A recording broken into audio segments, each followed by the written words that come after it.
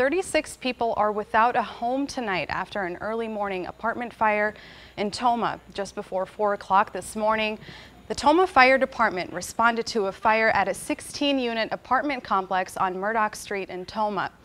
Crews were able to put out the fire after several hours and safely remove all 36 residents from their apartments. According to the fire department, no one was hurt in the fire, but the structure has been determined unsafe for residents to return to. Tomah firefighters say it's a miracle no one was injured. Especially in a building of this size and the type of occupancy, there is no sprinkler system in this type of building, and with the construction materials today, with the vinyl sidings and the plywood construction, and the fire spread can be very rapidly, so every minute really counts. The American Red Cross of Wisconsin has opened a shelter at the First Congregational United Church of Christ in Tomah for all residents displaced by the fire.